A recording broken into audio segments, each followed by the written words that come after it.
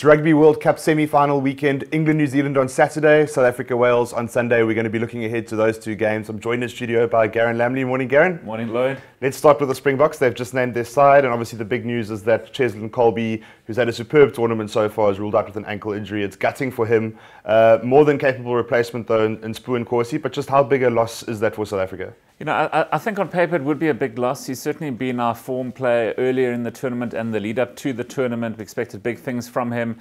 To be fair, the game plan that the Springboks are likely to employ against Wales, he probably won't see as much of the ball as he would have in previous matches. So just having said that, it's probably not the biggest loss. There could have been bigger losses, certainly around the sort of half-back pairing and, you know, the loose trio.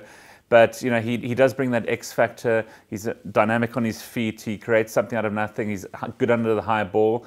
And Corsi, as you say, more than adequate replacement. It's just that he hasn't played as much rugby. So hopefully he's not cold. He doesn't come in sort of like, you know, trying to need to get into the game plan or sort of match conditions.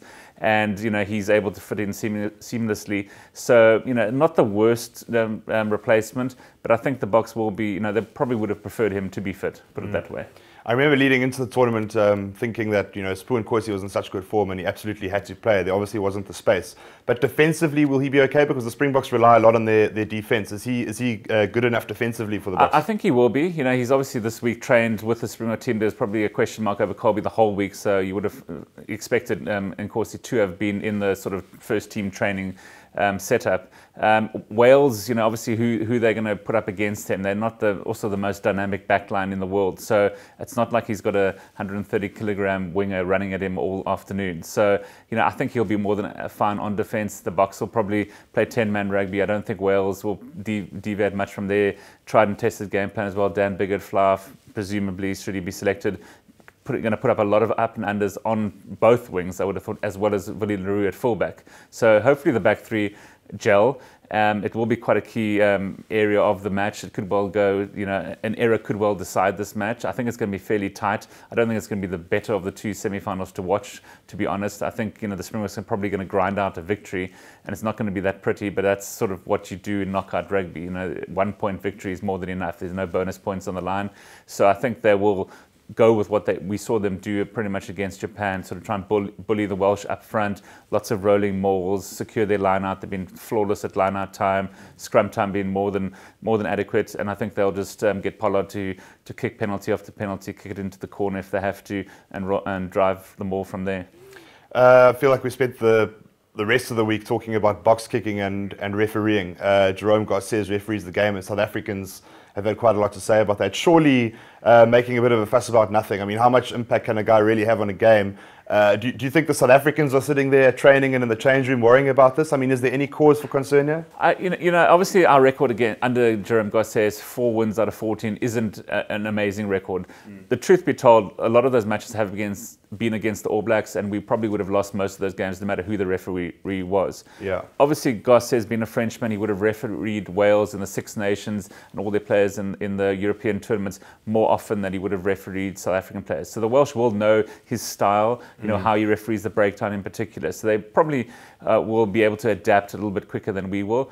That's going to be key for the South Africa, obviously, early on, to sort of get a gauge of how he's refereeing and sort of learn from how he's penalising and what he's not penalising, and take it from there. We're going to have to be fairly smart, I would say, in this match. But, you know, a referee is a referee. On their day, they're good or bad. It really depends on what he's allowing and how you adapt to it. It's very difficult to say one referee would have suited one team better than another team. It's just that he is a Northern Hemisphere ref, and we're playing against a Northern Hemisphere team. That's my only concern. But, you know, he is among the top 5, I'd say, in the world. You know, he hasn't fluked his way into this appointment, and it's just that we have a bad record. I think South African fans are sort of harping on that rather than looking at you know, how to actually adapt. And the management have come out and say he's one of the best in the world, and I think he is. Just on the refereeing, still that Yaku Paper incident, you know, which took us a bit by surprise. What did you make of that? Do you think it was a bit of an overreaction from World Rugby? Was he going to get a semi-final slot, do you think? And I mean, just was he a bit silly to put himself in that situation? Yeah. Well, I mean, put it this way, he'll never do that again. rightly or wrongly. The benchmark has now sort of been set for referees around the world, what World Rugby will tolerate and what they won't. He certainly would have learned from that. He's lost out on, been hit in the pocket for not getting an appointment in the semi-finals. I think it was blown out of proportion a little bit. It's after the fact. He's a human being. He bumped into a couple of Welsh fans, obviously after a few drinks. They've roped him in. They've got a mate to take a picture of him. He's given the elbow as the French player was sent off for. So it's all good fun, good humour. I think it was blown out of proportion a little bit. World Rugby have got bigger problems to worry about than docking referees' pay and banning them for matches. So I think they should focus perhaps more on their own rules that have come under the spotlight, their own safety, and other referees as well, and TMOs that have made mistakes. So I think Yakapepa can feel a little bit hard done by. You're talking a bit about the game style earlier, what you're expecting for the weekend, and certainly in that quarterfinal, South Africans collectively spent a lot of time moaning about box kicking over those 80 minutes, and they should probably get used to it because you're expecting more of the same on the weekend. Absolutely. Faf de Klerk, he put up a lot of box kicks. He's obviously under instruction to do so. To be fair, some of them probably weren't his best box kicks. Some went a little bit too far, put no pressure on the Japanese defenders taking the ball. Some didn't go far enough, put his own forwards sort of in an offside position. But certainly, that's our style. We're not going to deviate too much from that. We simply can't afford to. We haven't practiced any other style. So we'll go back to the tried and tested against the Welsh. I'm sure you'll see plenty of box kicks. The first couple that go up, there'll be booing from South African fans, I'm sure. But as soon as one leads to a regather by a South African player and then perhaps leads to a penalty or even a try, everyone will be applauding Faf de Klerk for an amazing box kick, and he'll just do more and more and more of those. He obviously offers more than just the box kicks. He was great on defence. He's pretty much, he plays the offside line sort of to the letter of the law. He's often either caught offside or just onside. But he's learnt a lot from his days in Sale. He'll be one of the players, as I mentioned, that probably would have seen Garces more often than any of the other players. So he probably will learn from that, and he'll know how he refs.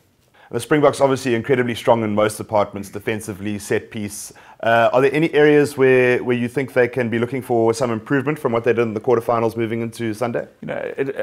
You're spot on. Their line-out has been flawless. Their scrum is going to be dominant. Their rolling ball will be dominant as well. It's just the backline. You'd love to see them spread the ball a little bit more than they have been in the past. The Welsh backline, I would say, is probably as good as the South African backline, but it's certainly not the South African strength. I expect us to sort of dominate up front, and I think that's where we'll probably have the edge when the final whistle goes.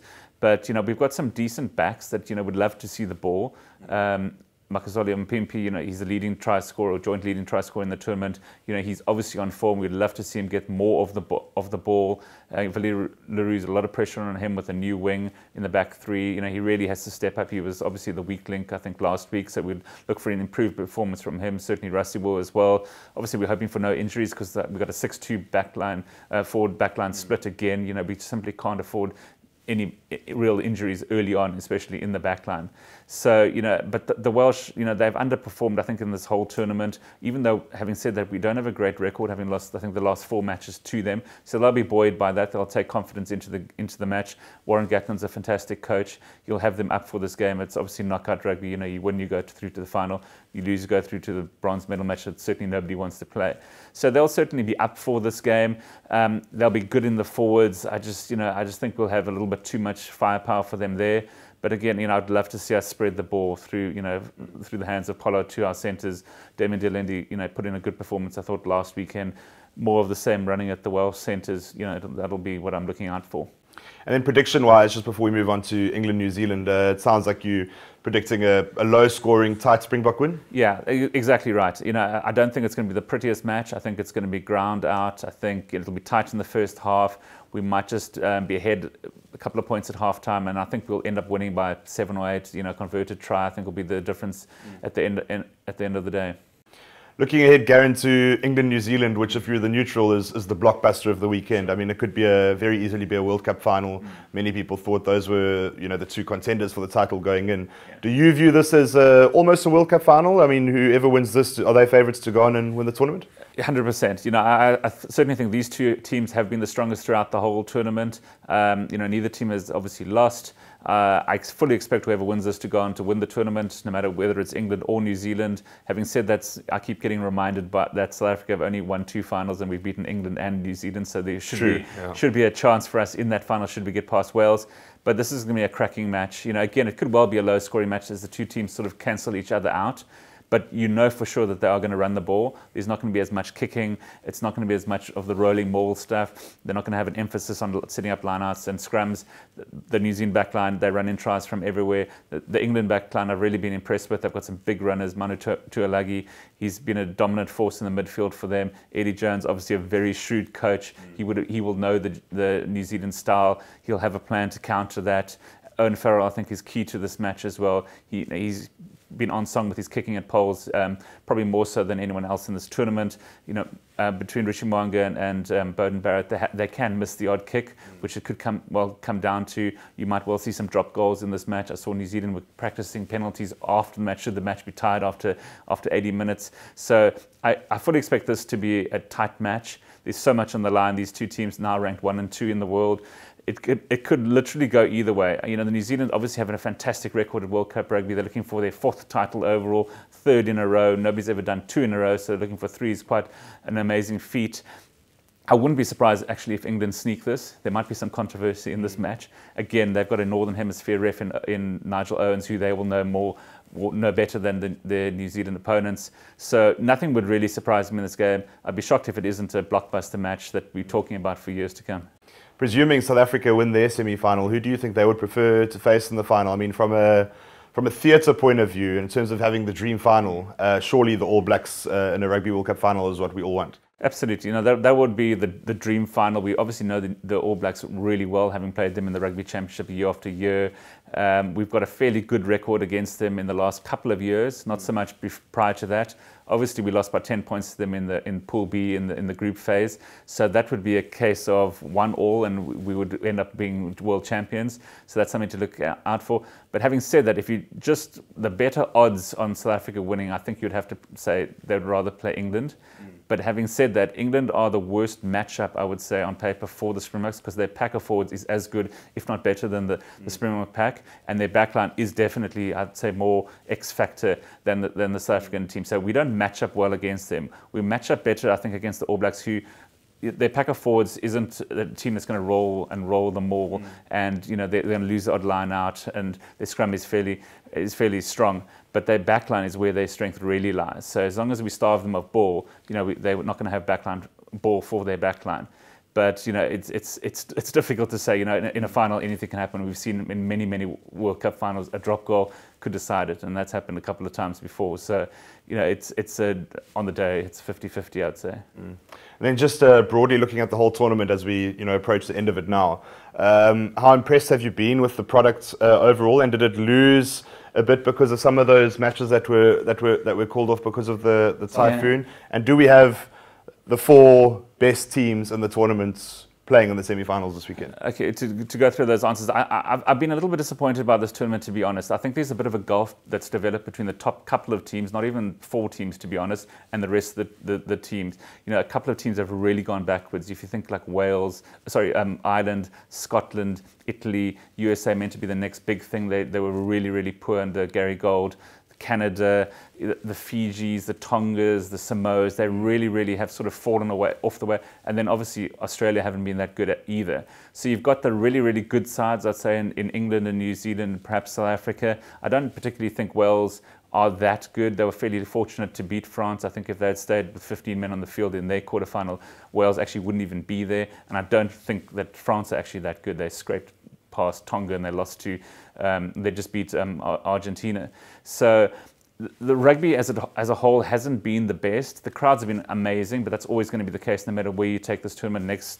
In 4 years' time in France, they'll be packed out, the crowds. Nobody can complain about the crowds. But the product on the field, I don't think has been as good as it can be. Obviously, the referees have come in for a lot of scrutiny. There have been 8 red cards, which is a record. A lot of matches, therefore, seem to get decided by the numerical disadvantage that one team has.